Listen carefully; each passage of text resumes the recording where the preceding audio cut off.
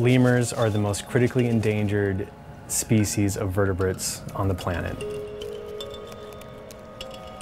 It is likely that many species will go extinct within the next 100 years. And so there is a very urgent need to develop advanced diagnostics, advanced vaccines, to be able to aid ongoing conservation efforts in Madagascar. Our research provides the groundwork for developing those advanced approaches.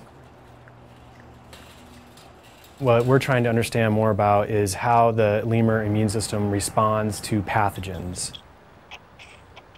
The Shafak lemurs, every year there's a seasonal outbreak of Cryptosporidium parvum. Crypto is a pathogen of concern not only at the Lemur Center, but also for human populations worldwide. Cryptosporidium is a pathogenic protozoan that causes extreme dysentery. The individuals that acquire a crypto infection die likely because of dehydration. If you identify the infection soon enough, there's steps that we can take to help prevent death. But ideally, we would have maybe a vaccine or advanced diagnostic procedure that could be used almost immediately upon signs of illness.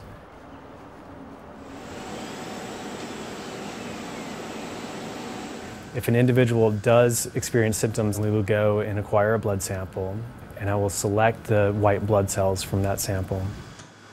We then perform RNA extraction. That RNA from the white blood cells is what we can use to generate sequence data of the antibodies. So it provides a snapshot of the immune system at the moment that the blood sample was taken.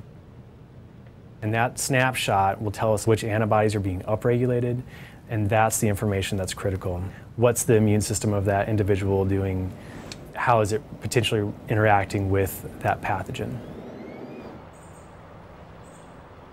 That database that we can develop of expressed antibodies can be mined in the future to be able to help create advanced diagnostics and vaccines. If we do nothing, then they're lost forever, right? And so that's why developing vaccines for wild populations of primates is so important, because if we don't do it, they're going to be lost forever.